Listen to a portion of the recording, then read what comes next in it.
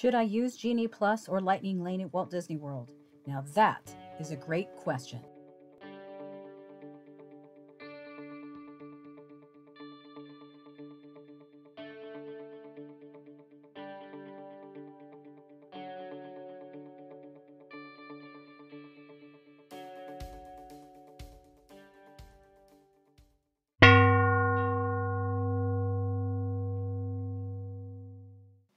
Greetings, travelers, and welcome back to TriCircleTravel Co's special edition.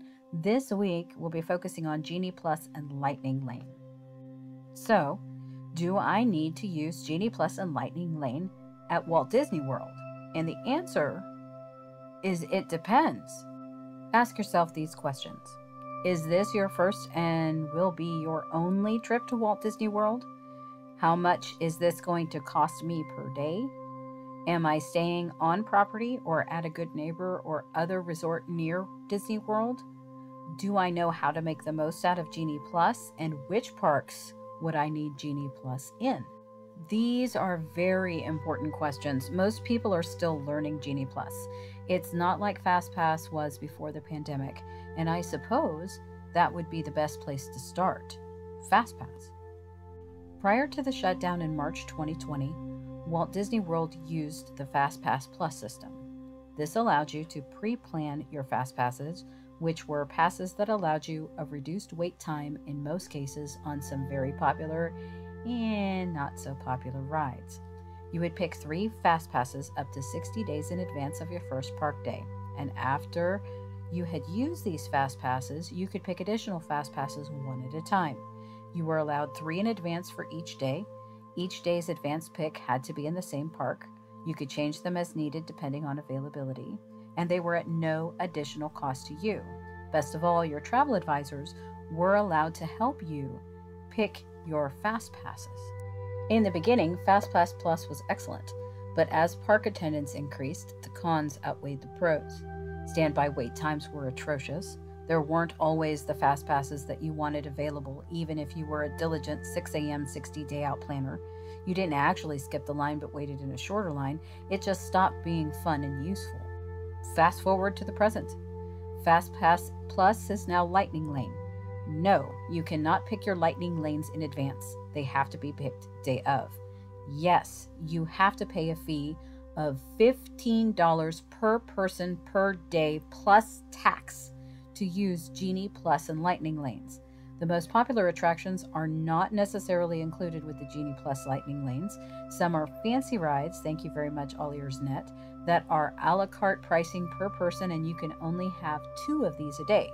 Resort guests can purchase the fancy rides at 7 a.m.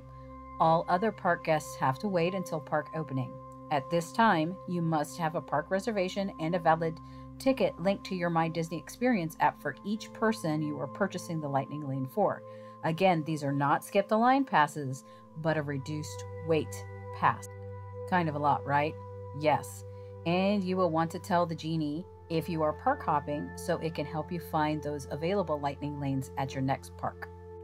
Nikki, what is the best way to use Genie Plus?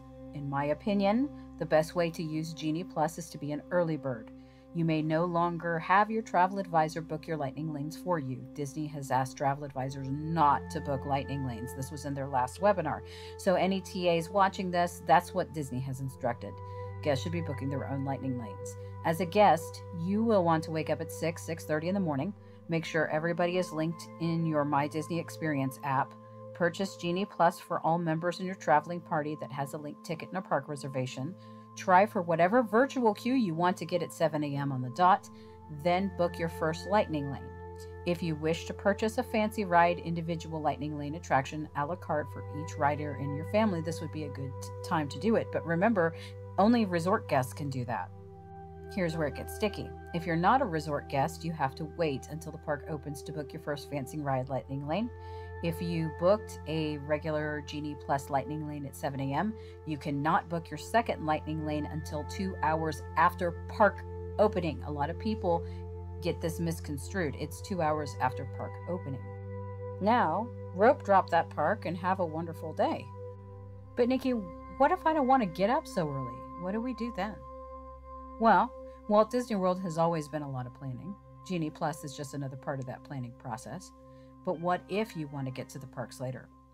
Do you have a planner in your family who's an early riser? Then put them in charge of stacking lightning lanes. Purchase your Genie Plus after you get from the parks after midnight. Put your early riser in charge. Tell them the time you expect to be at the park that you have a reservation for, because remember, you have to have a park reservation and a ticket to be admitted to the parks. Make sure your early riser knows what the must-dos are for the family or the group and have them start stacking lightning lanes. This is totally acceptable to do. Now that you know this, you can see why those previous questions are so important. Is Genie Plus worth it? So let's ask ourselves those questions. Is this your first and will be your only trip to Walt Disney World? If yes, then you might want to consider using Genie Plus. But the secondary question is, do I need this for all the parks? And I'll cover that later. How much is this going to cost me per day? It depends on your family or group size and what they want to do. Genie Plus is $15 per person per day plus tax for all ticket holders in your party ages 3+. If half of your party doesn't want to use Genie Plus, then they don't need to purchase it. But no, they can't use the lightning lanes on the Genie Plus rides.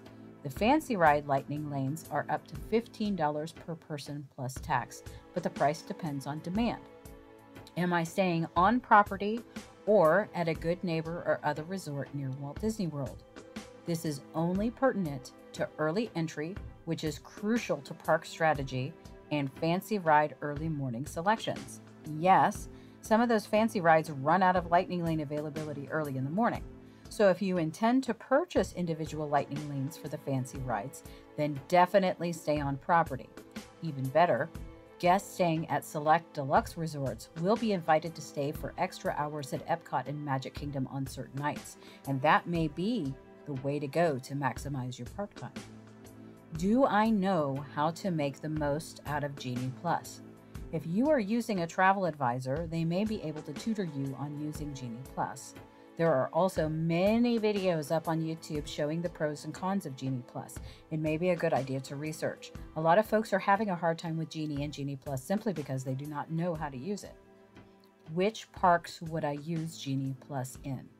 To me, this is the biggest question of all, and there are several sub-questions and factors. First, early entry and extra park hours. 2, are you an early bird or a late riser? And 3, what is the maximum wait time you are willing to wait for each ride? Here's an example. Let's say you're a family of 4, 2 adults, a tween, and a 9-year-old. This is your first and will be your only trip to the most magical place on earth. You are going to Walt Disney World in July. You've booked your flights, you're staying on Disney property, you have 8 nights, and you chose Park Hopper Plus ticket. If you're going to hop like I do, I start with Animal Kingdom and Epcot. Day 1, Animal Kingdom in the morning. Day 1, Epcot in the evening, rest in the afternoon. Probably won't need Genie Plus in either one of these parks. Well, why? Animal Kingdom has a few rides. Flight of Passage, generally a 45 to 80 minute wait. Navi River Journey, generally a 25 to 45 minute wait. Dinosaur 10 to 15 minutes, Expedition Everest 10 to 45 minutes, Kali River Rapids 10 to 45 minutes, Kilimanjaro Safari 10 to 30 minutes, and then shows like It's a Bug's Life, which is usually a 10-minute wait. The Lion King has certain show times. Finding Nemo has certain show times. You'll see that in the My Disney Experience app. Then you could take a train ride to Rafiki's Animal Planet for the Animal Conservation Station and animation class, and then there's always the walking trails. Okay, so that's a lot. Why wouldn't I use Genie Plus? Well, use park strategy. You're staying on property, use the 30-minute early entry, and then rope drop Flight of Passage. Essentially, you're going to wait 25 minutes. Then skip over to Navi River Journey, which is in the same land. Then head over to the Safari. Your animals are going to be more active in the morning. Then head to Expedition Everest. You're probably going to catch a 10-minute wait. You'll have the major rides done by 9:30, 10 a.m. if the park opens at 8 and you have that 7:30 early entry. And then everything else is icing. Oh, and definitely walk the trails before noon. It gets hot. I definitely recommend eating at an off time, so lunch at 1 p.m. either in a park or at a resort. You can always bus over to Animal Kingdom Lodge, hit Boma for a big meal, then bus back to Animal Kingdom and take a bus from there back to your resort to swim and rest. Then in the afternoon, head to Epcot. Rides they have are Spaceship Earth, which is usually a 5 to 25-minute wait, Test Track 35 to 60-minute wait, Frozen 30 to 80-minute wait, Mission Space 10 to 15-minute wait, Soarin' 25 to 45-minute wait, The Land 5 to 20-minute wait, The Seas with Nemo and Friends 5 to 10 minutes, Journey into the Imagination with Figment 5 to 10 minutes in the World Showcase with a couple of Circle Vision shows like O Canada, Impressions de France, and The Beauty and the Beast. China's movie, The Grand Fiesta Tour in Mexico Pavilion is usually a 5 to 20-minute wait. And then also Epcot has the Harmonious Nighttime Spectacular and Disney Shorts. But Nikki, that's a lot too, so why wouldn't I use Genie Plus here? Again, park strategy. Check the Disney Genie, not the Genie Plus, for the lowest projected wait times for Frozen, Test Track, Soarin', Spaceship Earth, and Mission Space. For example, my app shows that Test Track's time is lower around 8 p.m. For Soarin', it shows low wait times just after 2 p.m. till park close. For Frozen, it shows low wait times also around 8 p.m. Spaceship Earth shows low wait times from 1 p.m. till park close. For Mission Space, it shows that the wait times are always low. Also, for Mission Space, do the green side of Mission Space if you cannot handle simulators. It's much easier. Okay, Nikki, but what about Remy? Well, as of right now, it says that you must try for a virtual queue. So you would attempt to get a boarding group at 1 p.m. because Epcot is not your starting park. If you don't get one, but still want to ride the ride, you can purchase an individual attraction selection Lightning Lane, not the Genie Plus, but the Fancy Ride add-on, for the price listed per person and pick your time. You can do this at 7 a.m. If you are a Disney Resort guest, you do not need Genie Plus to do this. Would you purchase an individual attraction selection Lightning Lane for Remy? No, I don't believe it's worth it. I would wait and stand by or attempt a virtual queue, but Remy is not a ride that I would be upset about missing.